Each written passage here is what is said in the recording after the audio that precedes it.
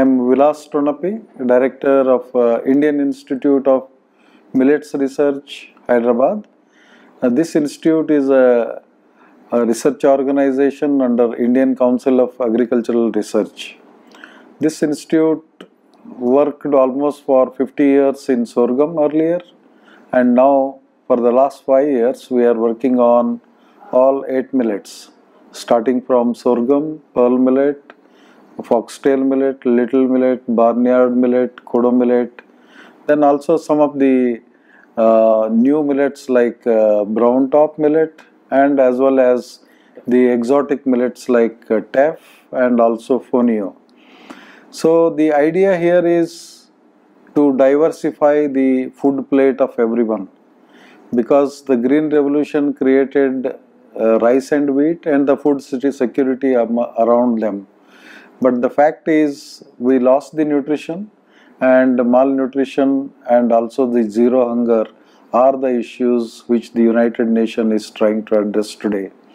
So this institute, in order to address the United Nations goals and also the mandate of Indian Council of Agricultural Research, we are working on crop improvement of all millets, evolving new varieties, new hybrids in sorghum and pearl millet, and also the new package of practices, cultivation practices, so that the yields are increased, farmers gets a better income. That is what is the main goal.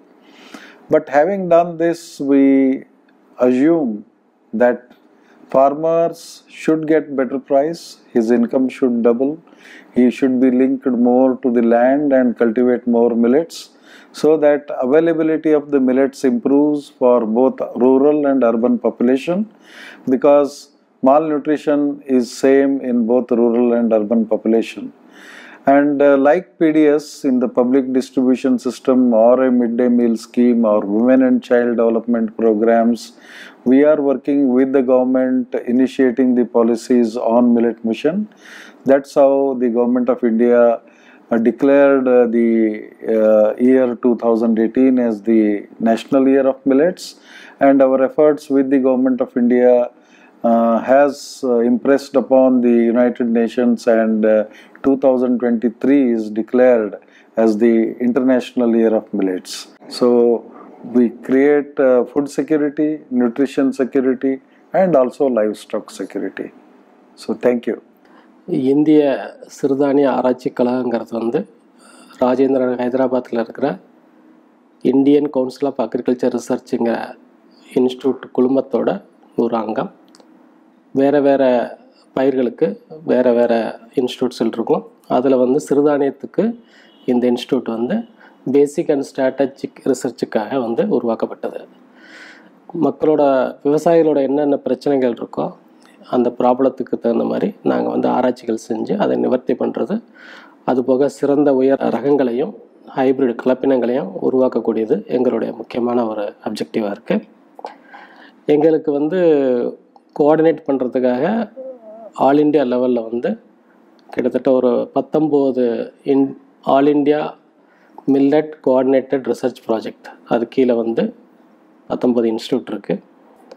அது வந்து சொர்க்கமுக்கு இருக்குது, மில்லட்டுக்கு இருக்குது, அதே மாதிரி பால் மில்லட்டுக்கு, அந்த மாதிரி வேறு வேறு இதில் இருக்குது.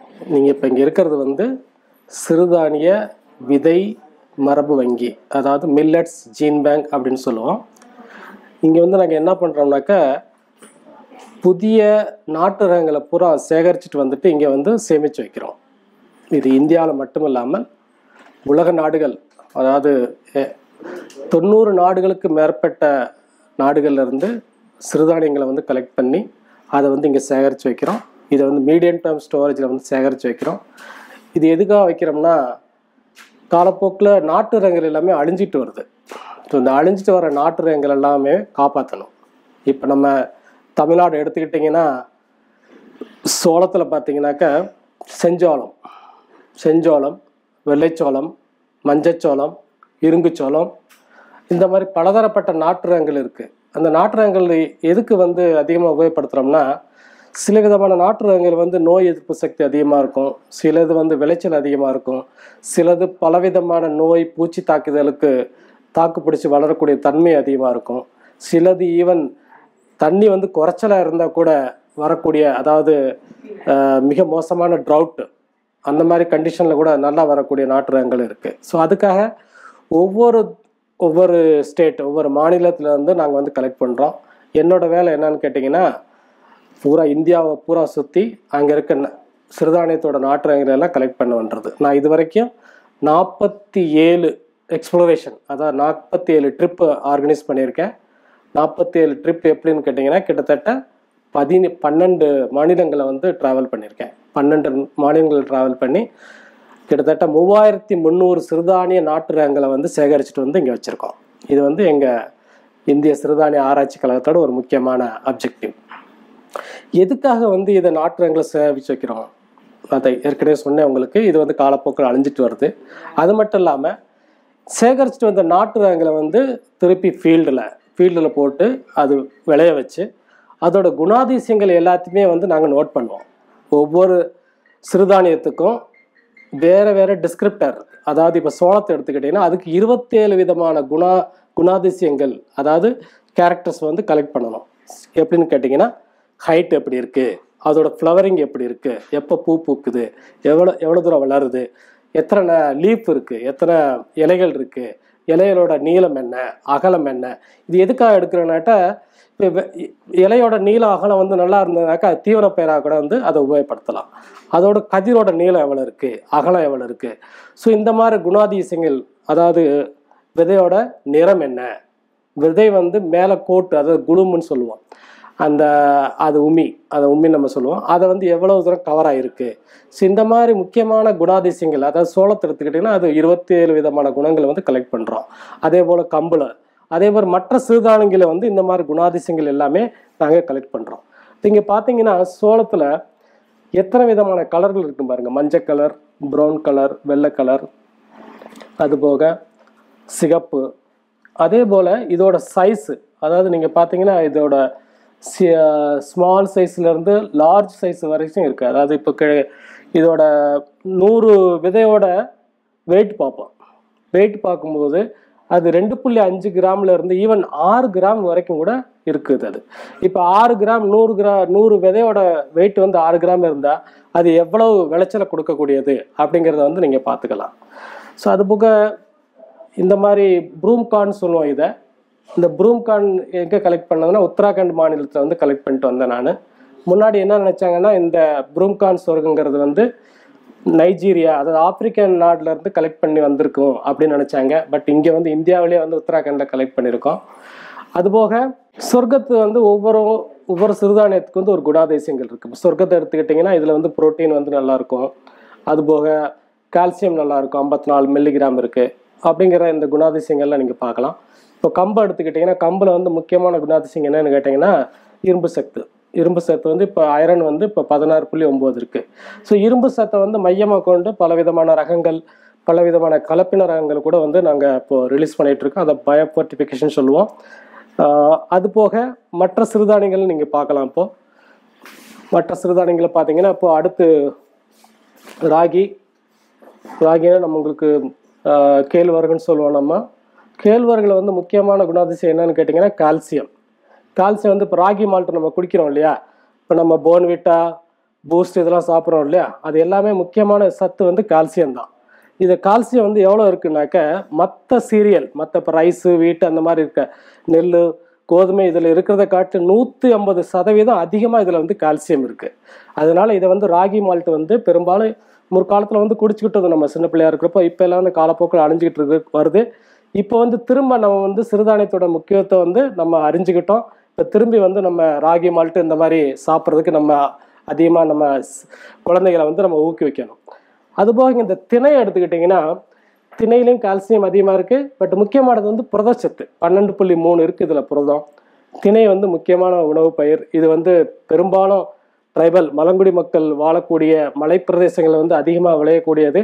அதுபோக இப்போ பிளைன்லேயே வந்து அதிகமாக வந்து இதை சாகுபடி செய்ய ஆரம்பிச்சிருக்காங்க. அடுத்து ப்ரோசோ மில்லட்னு சொல்லுவோம். இது பனிவரகுன்னு நம்ம சொல்லுவோம். இது எப்படி இருக்குன்னு கேட்டிங்கன்னா ரைஸ் மாதிரியே இருக்கும். இது இருக்கிற சிறு தானியங்கள்லே சீக்கிரமே வளர்ந்து மெச்சூர் ஆகக்கூடிய தானியம் எதுன்னு கேட்டிங்கன்னா அது பனிவரகு தான். இதோட மொத்தம் வயது எப்படின்னு கேட்டிங்கன்னா கிட்டத்தட்ட 50லேருந்து 70 நாட்குள்ள வந்து இது மெச்சூர் ஆயிரும். ஸோ இருக்கிற சிறுதானியங்கள சீக்கிரம் வரக்கூடியது வந்து இந்த பனிவரகு. அடுத்து பார்த்தீங்கன்னா குதிரைவள்ளி. குதிரைவள்ளி பார்த்தீங்கன்னா இப்போ பெரும்பாலும் நெல் சாகுபடுற இடத்துல வந்து களையாக வந்து வளரும்னு சொல்லுவாங்க. இதை களை இருக்குது, அதனால குதிரைவள்ளியை பிடிங்கி போட்டுறோம் அப்படிம்பாங்க. இப்போ வந்து பெரும்பாலும் குதிரைவள்ளியை வந்து அதிகமாக வளர்க்க ஆரம்பிச்சிருக்காங்க. புதிய ரகங்கள் உருவாயிருக்கு. இப்போ மதுரையில் பார்த்தீங்கன்னா MD1ன்னு ஒரு குதிரைவள்ளி ரகம் வந்து ரொம்ப விருதுநகர், அருப்புக்கோட்டை, மதுரை ஏரியாவில் வந்து இப்போ அதிகமாக வந்து அது சாகுபடியில் இருக்குது. அது வந்து மதுரை விவசாய கல்லூரி வந்து அதை இது பண்ணாங்க. இதில் என்னென்னு கேட்டிங்கன்னா முக்கியமான குணாதிசயங்கள் அயரன் பார்த்தீங்கன்னா 15.2, இதிலே வந்து இரும்பு சக்தி வந்து அதிகமாக இருக்குது. அடுத்து கோடோ மில்லட், வரகுன்னு நம்ம சொல்லுவோம். இருக்கிறதுலே அதிகமான டஃப்பான மில்லட்டு, அதாவது டஃப்பான சிறுதானியம் எதுன்னு கேட்டிங்கன்னா இந்த வரகு தான்.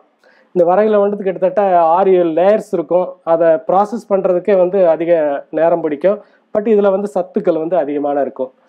அதனால் வரகு அரிசி வந்து ரொம்ப பாப்புலராக இருக்கிறது ஒன்று. அடுத்த சிறுதானியம் என்னென்னு கேட்டிங்கன்னா சாமை. சாமை எங்கே இருக்குன்னு கேட்டிங்கன்னா குஜராத்தில் வந்து ரொம்ப அருமையாக வளரக்கூடிய ஒரு சிறுதானியம் இது. தமிழ்நாட்டிலையும் நம்ம ஜவ்வாது மலை, ஏலகிரி மலை, கொல்லிமலை, இந்த மாதிரி எல்லா மலைகளில் வந்து அதிகமாக இது இப்போ சாகுபடியில் இருந்துட்டு வருது. இப்போ நீங்கள் இது இப்போ பார்க்குறது வந்து மில்லட்டோட வேரியேஷன், கலர் எவ்வளோ கலர் இருக்குது, அதில் அதோட விதையோட சைஸ் எவ்வளோ பெருசு இருக்குது, இது எல்லாமே நீங்கள் வேரியேஷன் பார்க்கலாம்.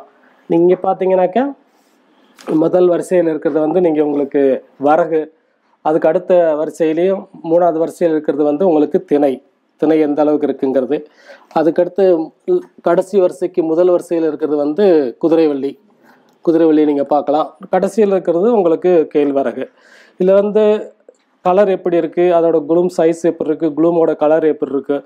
இந்த குதிரைவள்ளி இதை எடுத்து நம்ம கேழ்வரகு எடுத்துக்கிட்டிங்கன்னா நீங்கள் டைரெக்டாக நீங்கள் அப்படியே நீங்கள் இது பண்ணி ரைஸ் மாதிரியே நீங்கள் பண்ணி சாப்பிட்லாம்.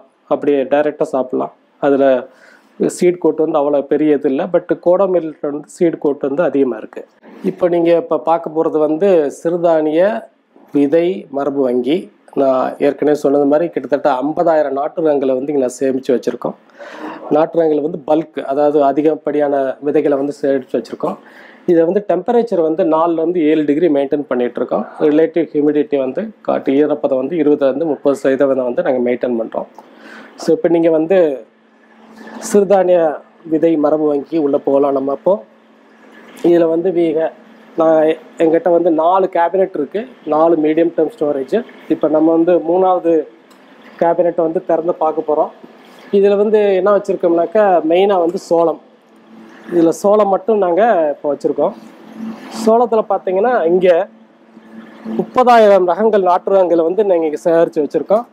இந்த 30,000 நாட்டு ரகங்களை வந்து கிட்டத்தட்ட 90க்கும் மேற்பட்ட நாடுகள்லேருந்து சேகரிச்சுட்டு வந்தது. இது நாம் இந்தியாவில் இந்திய சிறுதானிய ஆராய்ச்சி கழகம் கலெக்ட் பண்ணது மட்டும் இல்லாமல் வேறு பன்னாட்டு மையங்கள் கலெக்ட் பண்ண ரகங்களையும் வந்து இங்கே சேகரித்து வச்சுருக்கோம். அதுதான் நீங்கள் பார்க்க போகிறீங்க. இப்போ நீங்கள் இங்கே பார்த்தீங்கன்னாக்கா ஒவ்வொரு நாட்டு ரகங்களோட தன்மை என்ன, அதாவது அதோட ஐசி நம்பர்னா இண்டிஜினஸ் கலெக்ஷன் நம்பர்னு சொல்லுவோம். இண்டிஜினஸ் கலெக்ஷன்னா அந்த நாட்டு ரகங்கள் இந்தியாவிலே சேகரிக்கப்பட்டது. இது வெளிநாட்டில் சேகரித்து இப்போ கலெக்ட் பண்ணி வச்சுருந்தோம்னா அதுக்கு ஈசி நம்பர்னு சொல்லுவோம்.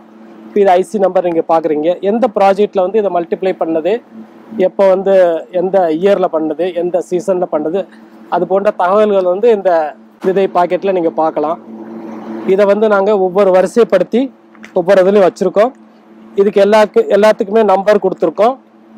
இந்த நம்பர் எப்படின்னு பார்த்தீங்கன்னா இப்போ இது ஒரு ரேக், இது எம் ரேக், இதை டிஃப்ரெண்ட் செக்ஷன்ஸ் ட்ரே நம்பர்ஸ் கொடுத்துருக்கோம். அதுக்கப்புறம் ஒவ்வொரு ட்ரேக்கும் டிஃப்ரெண்ட் ரோஸ், ஒவ்வொரு ரோவில் வந்து எத்தனை நாட்டு ரகங்கள் வைக்கப்பட்டிருக்கு அப்படிங்கிற விவரங்கள்லாம் இதில் அடங்கியிருக்கும். இது எல்லாமே கம்ப்யூட்டரில் நம்ம சேகரித்து வச்சுருக்கோம். இந்த விவரங்களோட நாங்கள் பாஸ்போர்ட் டேட்டான்னு சொல்லுவோம். அதாவது இது எங்கே கலெக்ட் பண்ணது, யார்கிட்ட கலெக்ட் பண்ணது, எந்த மாநிலத்தை கலெக்ட் பண்ணது, எந்த நாட்டில் கலெக்ட் பண்ணது, இதோட மற்ற விவரங்கள் என்ன, இது ஏதாவது நோய் மற்றும் பூச்சி தாக்கு பிடிச்சி வளரக்கூடியதா அல்லது சீக்கிரமே வளரக்கூடியதா அல்லது இதோட இலைகள் எப்படி இருக்குது, இந்த மாதிரி விவரங்களும் நாங்கள் சேகரித்து வச்சுருக்கோம். இப்போ நீங்கள் இங்கே இருக்கிறது வந்து 2வது அறை, அதாவது 2வது குளிரூட்டப்பட்ட அறை. இதில் வந்து சிறுதானியங்கள், அதாவது ஸ்மால் மில்லட்டும் சொல்லுவோம். முன்னாடி சோளம், கம்பு தவிர மற்ற சிறுதானியங்கள், அதாவது கேழ்வரகு, திணை, வரகு, பனிவரகு, குதிரைவலி மற்றும் சாமை, இது போன்ற 6 விதமான சிறுதானியங்களை வந்து இங்கே சேகரித்து வைக்கப்பட்டிருக்கு. இங்கே நீங்கள் பார்த்தீங்கன்னா இப்போ இது வந்து கேழ்வரகு. கேழ்வரகுல எத்தனை ரகங்கள், இது எல்லாமே வந்து இங்கே நீங்கள் பார்க்கலாம். இந்த பாக்கெட்டில் பார்த்தீங்கன்னாக்கா இந்த கேழ்வரகோட நம்பர் என்ன, அதாவது இது எங்கேருந்து வரப்பட்டது, இந்த ரகங்கள் என்னது, இது வந்து டிஎன்ஏலேருந்து நாங்கள் ஆக்குமெண்ட் பண்ணியிருக்கோம். அதாவது கலெக்ஷன் போக வேறு விதமான சென்டர்லேருந்து வந்து கலெக்ட் பண்ணி அதையும் இங்கே கன்சர்வ் பண்ணி வச்சுருக்கோம். அதையும் இந்த டேட்டா பேஸோட நாங்கள் கனெக்ட் பண்ணிகிட்டு இருக்கோம். அதுபோக இதை நாங்கள் ஃபீல்டில் போட்டு என்னென்ன குணாதிசயங்கள் கலெக்ட் பண்ணமோ அந்த டேட்டாவும் அந்த விவரங்களையும் நாங்கள் கனெக்ட் பண்ணியிருக்கோம். இப்போ யாராவது ஒரு பிரீடர், ஒரு விஞ்ஞானி வந்து எனக்கு இந்த மாதிரி ரகங்கள் வேணும், எனக்கு வந்து ஹைட்டு 300க்கு அதிகமாக இருக்கணும், அதுவும் தமிழ்நாட்டில் கலெக்ட் பண்ணதாக இருக்கணும், அதுவும் குதிரைவலியாக இருக்கணும், இல்லாட்டி சோளமாக இருக்கணும் அப்படின்னு கேட்டாங்கனாக்க அந்த விவரங்கள்லாம் எல்லா தகவல்களையும் சேகரித்து அவங்களுக்கு தேவையான நாட்டு ரகங்களை கொடுக்கறதுக்கு நாங்கள் வந்து ரெக்கமெண்ட் பண்ணுறோம். அது நாங்கள் சீடு வந்து நாங்கள் கொடுக்குறோம். சீடு பொதுவாக வந்து யார் இந்தியாவில் வந்து ஆராய்ச்சிக்கு சீடை வந்து உபயோகப்படுத்துகிறாங்களோ அவங்களுக்கு வந்து இந்த ரகங்களை நாங்கள் வந்து சப்ளை பண்ணுறோம். இது வரைக்கும் 82,000 ரகங்கள், அதாவது அதிலே டூப்ளிகேட்ஸ் இருக்கும், 82,000 ரகங்களை வந்து இது வரைக்கும் 19 வருஷமாக வந்து இந்த ஐஏஎம்ஆர் வந்து சப்ளை பண்ணிகிட்டு இருக்கு. இது 1 லட்சம் வரைக்கும் போகலாம், இன்னும் போய்கிட்டே இருக்கும். எங்களோட மெயின் எய்ம் என்னன்னு கேட்டிங்கன்னா, இந்த விதைகளை வந்து அழியக்கூடாது, இது இப்படியே கலெக்ட் பண்ணி இங்கேயே இருக்கக்கூடாது, இது வந்து மற்ற ஆராய்ச்சியாளர்களும் இது உபயோகப்படுத்தி புதிய புதிய ரகங்களை உருவாக்கணும், ஃபார்மருக்கு கொடுக்கணும், அவங்களோட ப்ராஃபிட் வந்து இன்க்ரீஸ் ஆகணும். அதுதான் எங்களோட முக்கியமான நோக்கமே.